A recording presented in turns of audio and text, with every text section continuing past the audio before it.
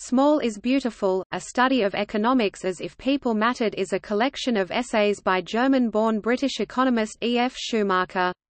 The phrase, "small is beautiful," came from a phrase by his teacher Leopold Kohr. It is often used to champion small, appropriate technologies that are believed to empower people more, in contrast with phrases such as, "bigger is better." First published in 1973, Small is Beautiful brought Schumacher's critiques of Western economics to a wider audience during the 1973 energy crisis and emergence of globalization. The Times Literary Supplement ranked Small is Beautiful among the 100 most influential books published since World War II.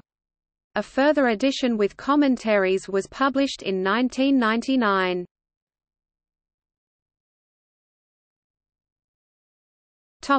Synopsis. The book is divided into 4 parts: The Modern World, Resources, The Third World, and Organization and Ownership. Part 1 summarizes the economic world of the early 1970s, from Schumacher's perspective. In the first chapter, The Problem of Production, Schumacher argues that the modern economy is unsustainable. Natural resources, like fossil fuels, are treated as expendable income, when in fact they should be treated as capital, since they are not renewable, and thus subject to eventual depletion. He further argues that nature's resistance to pollution is limited as well. He concludes that government effort must be concentrated on sustainable development, because relatively minor improvements, for example, technology transfer to third world countries, will not solve the underlying problem of an unsustainable economy. Schumacher's philosophy is one of enoughness, appreciating both human needs and limitations, and appropriate use of technology.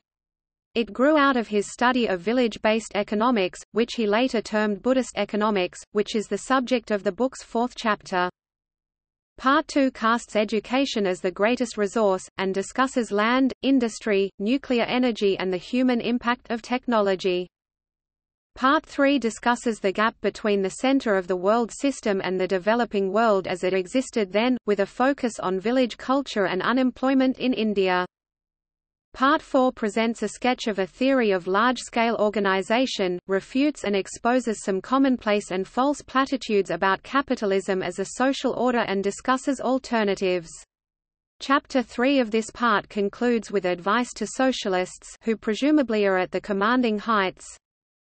Socialists should insist on using the nationalized industries not simply to out-capitalize the capitalists, an attempt in which they may or may not succeed, but to evolve a more democratic and dignified system of industrial administration, a more humane employment of machinery, and a more intelligent utilization of the fruits of human ingenuity and effort.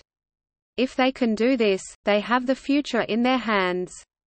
If they cannot, they have nothing to offer that is worthy of the sweat of free-born men.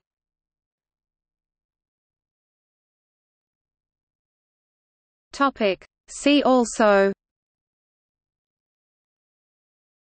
A Guide for the Perplexed, Appropriate Technology, Distributism, Moderately Prosperous Society, literally Small Abundance, Well-being Society aka the Chinese Dream, Simple Living.